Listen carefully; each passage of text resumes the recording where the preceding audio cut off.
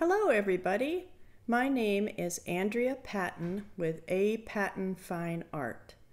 Today we are going to learn how to paint this beautiful autumn birch tree scene on Grafix Durabright white paper, or you could also call it pH neutral polypylene film.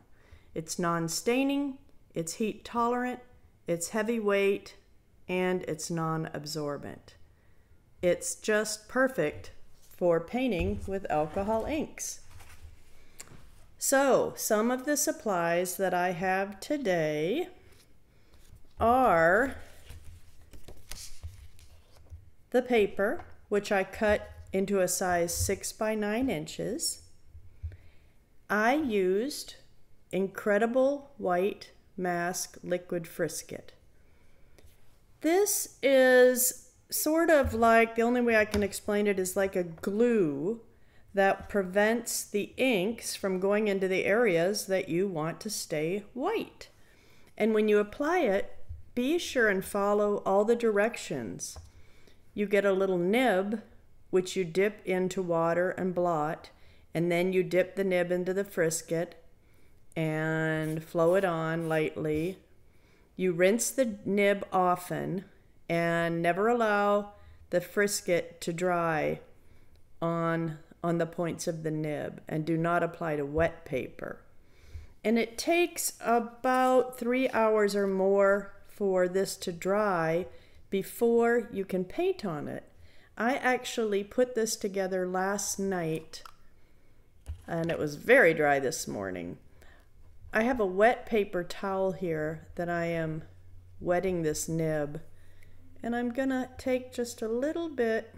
I'm gonna show you on this other paper here how to do it. It's pretty easy. Just rub it on. I'm gonna dip it again and just keep applying. All right, and then I'm going to wet mine again, because they said don't let the frisket dry on this nib. I like this nib because I used to use a paintbrush, and you can definitely ruin paintbrushes that way. However, you can dip it into soapy water. There's other ways to do it, but I like this nib. All right, so this is all dry. And I want to show you some of the other things that I have. Just 3 paintbrushes. We have a flat number 6. We have a couple rounds, small rounds. This is a 0, 5, and this one, it doesn't say the number, probably a 1. But I always like to have at least 3 paintbrushes. I've got the alcohol ink blending pen, which I will use to remove the ink. I have Valencia orange and dandelion yellow. Let's see, those are both Ranger. Here's a Tim Holtz sailboat blue. And then I use the Nara alcohol inks. This is called Herbie Snack. I love the name. I like this color because it's not a bright green, since in the fall, excuse me, you're not going to have bright green grass. I also have alcohol ink pitch black Ranger. I have a little container of alcohol in case I want to clean my brushes. A couple Q-tips, little plastic palette, the very important alcohol blending solution. This one's by Tim Holtz. And we're going to show you how to remove the frisket. You can use this rubber piece, or you can use your fingers. So, oh, and of course your paper towel. Always have a paper towel handy.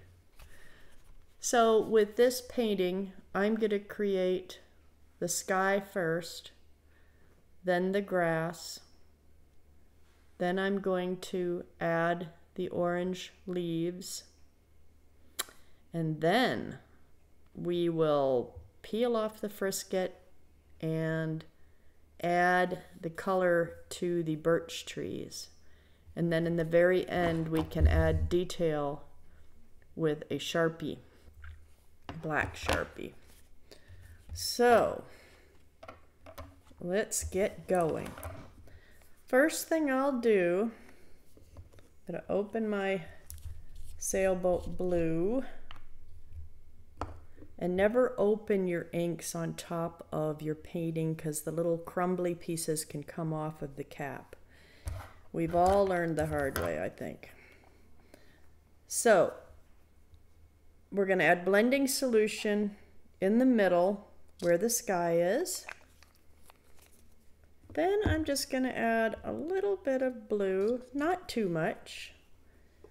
Less is more, I think. You can always add more. And blend it around. Work with it while everything is wet. Got a little piece of hair on there. You can add a little more blending solution. But I would say definitely use less ink and more blending solution. You can get a beautiful, just kind of light coming through. Let it do its thing. Leave the area up here clear for your leaves. All right, now I am going to add some grass. And use any colors you want, honestly. You can have a purple sky, you can have a pink sky, you can have a green sky. I just prefer to have the blue. Now I'm not even cleaning my paintbrush with the green because green and blue mix very nicely together. Add more blending solution here and a few drops of the green ink. If it starts moving too fast up into the sky, you can always lift it, hold it up, and you can always blow on your paper to slow down the movement of the inks.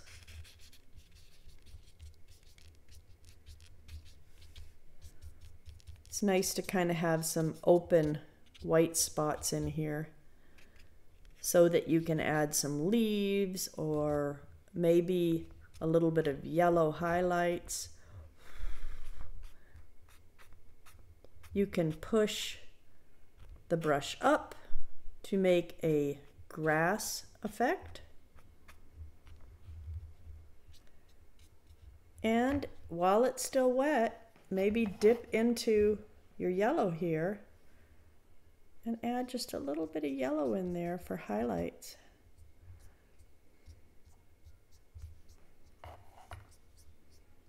All right. Now, dried off my brush, I am going to use the yellow and the orange for the sky.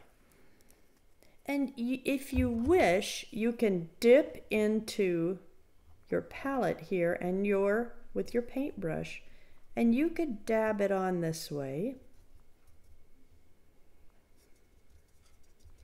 Or you can, and this is the way I did it on this one, I added blending solution and then I dropped the ink on. So it's really up to you how you do it. So I'm going to add a little bit of yellow, a little bit more yellow. And I'm going to go ahead and add drops of orange. Valencia orange, that is.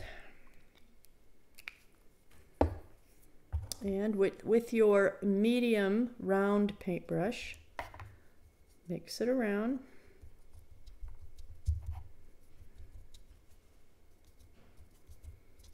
It's all kind of looking abstract.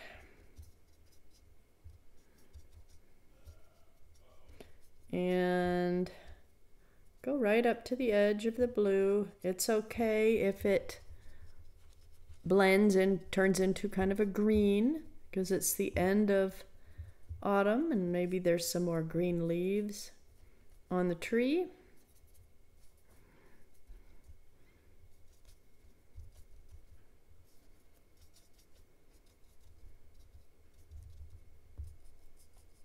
I like that.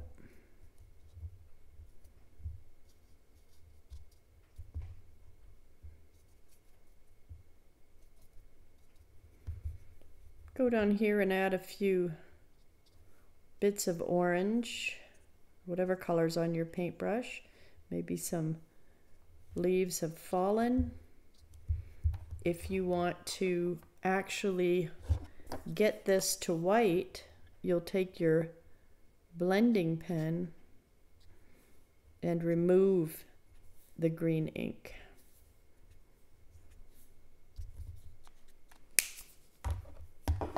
So you can dip into whatever color you like. I dipped into my orange, and I'm just gonna barely touch that. Again, a little goes a long way, and it's maybe the illusion of some leaves that have fallen, right? And you could just dab right into your palette now and apply some little leaves. I love the way that got dark on the edge. I think that's beautiful.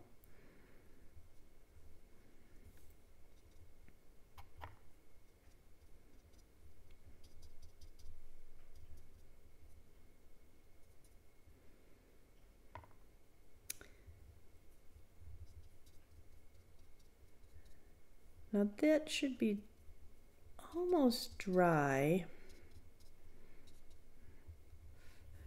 Dries so very fast. Okay, I am now going to remove the frisket, and again, there's two ways to do it. You can use your finger, which is actually my preferred way. I like to, there's something satisfying about removing this. Make sure it all comes off and you have a nice white tree to add.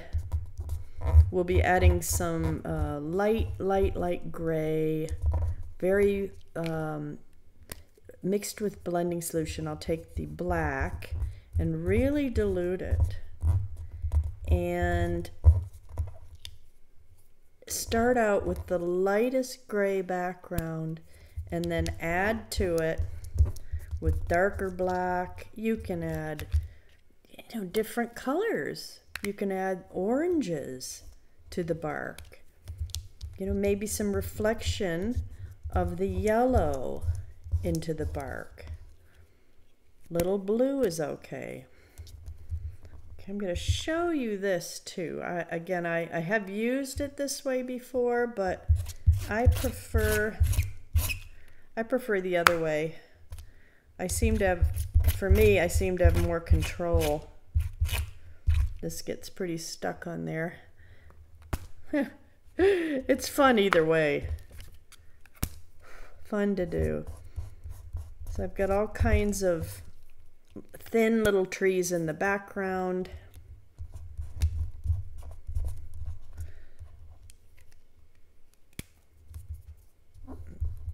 Almost done here.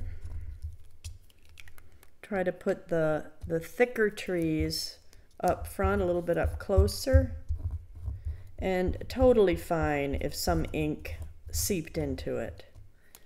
We can use that to our advantage, really. We can play with it. Just, to me, there's no mistakes in alcohol inking. Every painting will come out differently. All right, now let me see, did I get it all? I think so. All you do is feel. Okay. Oh, there's a little bit up here. It's all about the touch. All right, so we're ready to work on our trees. What I'm gonna do here is take the blending marker here, blending pen, and if you want, you can do this. You can remove some of the ink that seeped through. Totally up to you. But I love the way there's little nibs here and little bumps and things like that. We're also going to add some branches. Okay, now I have black in here, but I am going to take my blending solution, put it right in this palette, and go with the smallest brush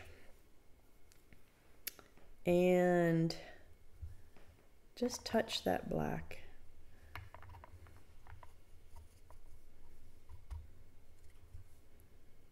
You can mix it the side however you want, and don't have it too full of blending solution.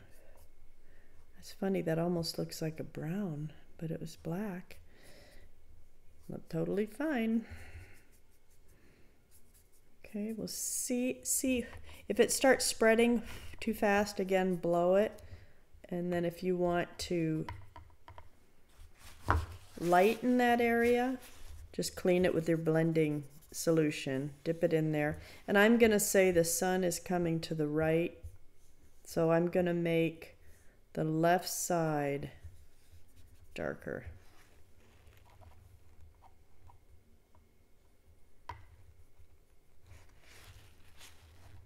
So you go through and do a light wash, I guess you could call it a wash, of the blending solution with a little black ink in there or brown ink, and put a little darker area to the left.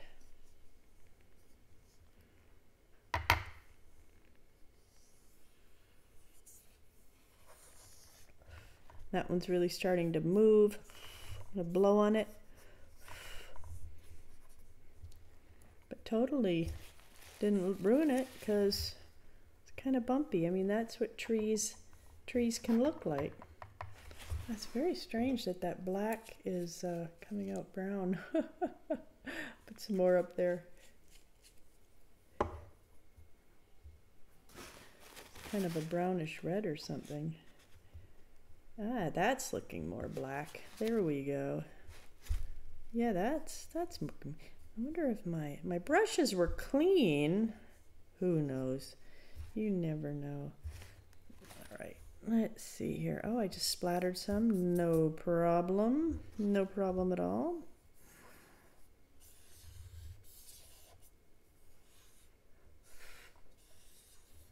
I'm blowing on it. Again, a little bit goes a long way. And they can all have a little bit of a different color if you want. They don't all have to look exactly the same.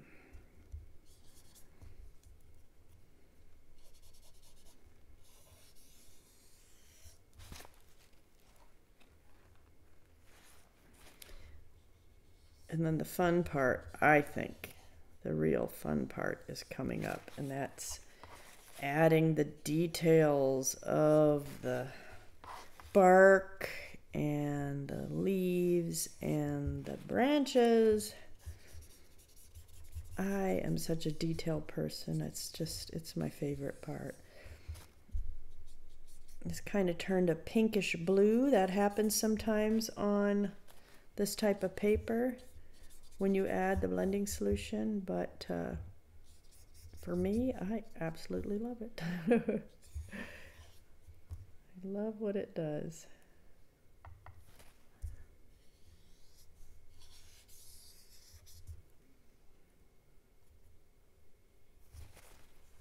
Always have your paper towel handy in case you need to dab your brush to dry it just a little bit. And I didn't mention this, but always have good ventilation in your room.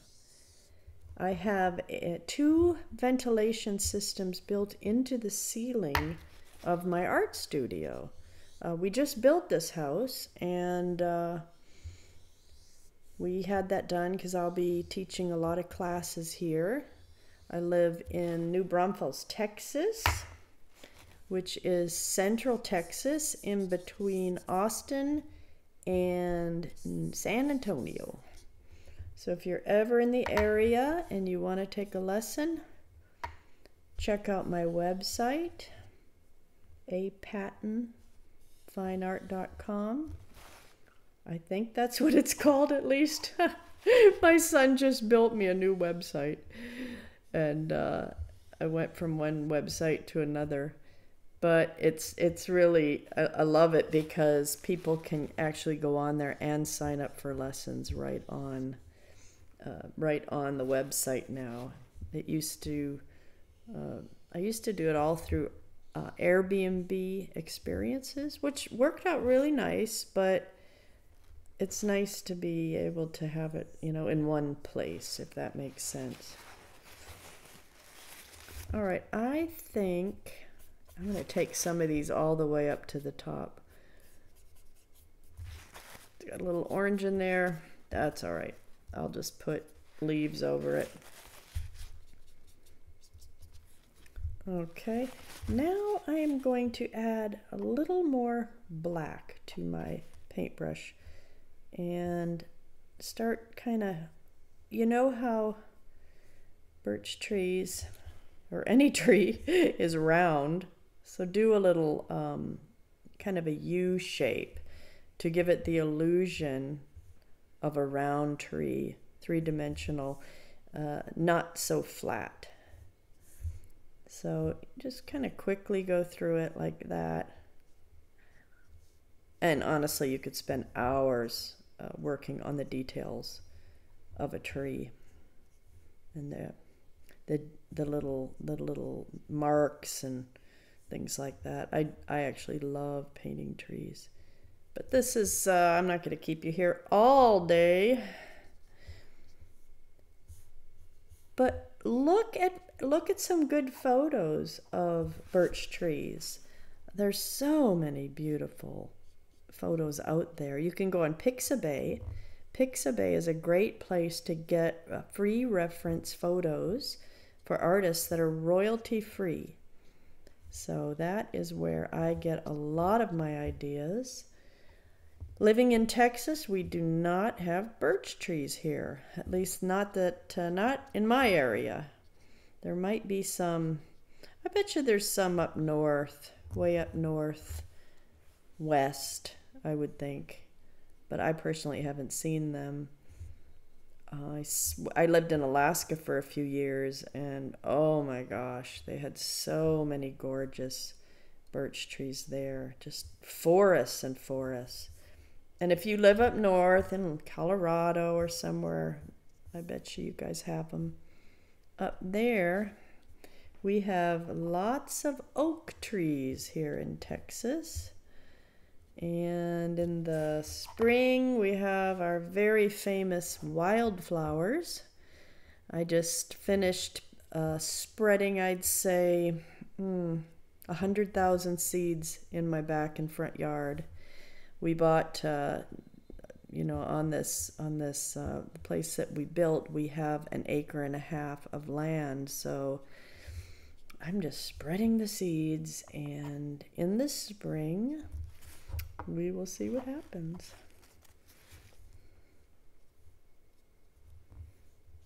All right. So you can get as detailed as you want, but I think for now that's it with the paintbrush. I am going to now put on a few more leaves here. I've got the same brush that had orange and yellow on it. So I'm going to just add just a few little dots. You don't have to go too detailed, or you can go as detailed as you want.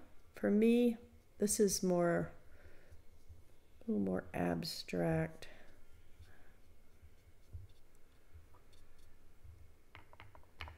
That's the fun thing about alcohol inks. You can do abstract background and then details in other areas to make it look like very realistic with the realism.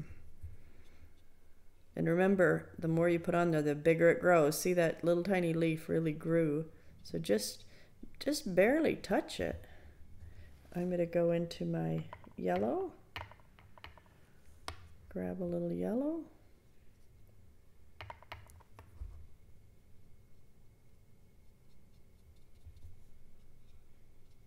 Just go right on top of the bark. Maybe add a few more on the ground.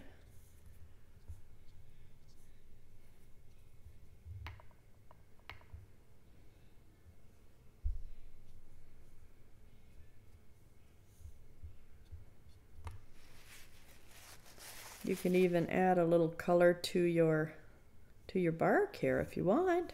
Little reflections. Why not? All right, now the final part of this painting is a little Sharpie black permanent fine point. Love this part. All right, I am going to put a black line on the left side of the tree because we've got the light coming on the right. Does not have to be perfect unless you want to spend a lot of time. Just make it kind of fun. Did I even do that one? Let's see.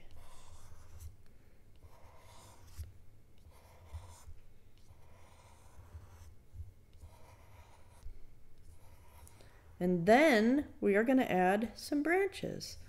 I'd say just have a little starting point and come out and just have fun with it.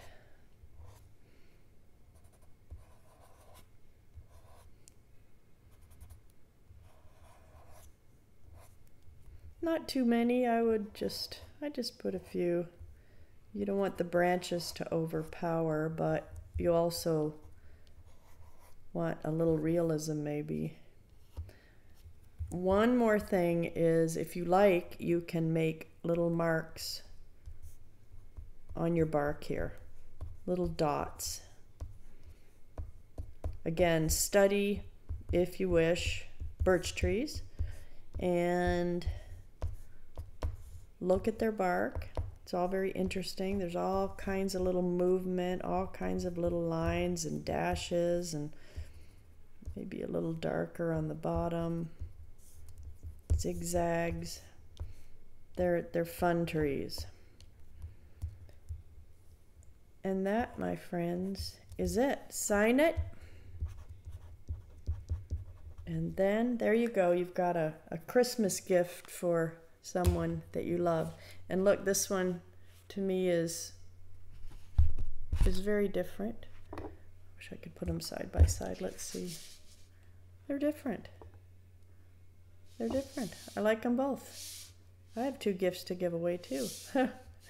Okay, thank you everybody, and take care. Have fun inking. Be sure to try Dura Bright White by Grafix. Wonderful paper. Have fun. Bye.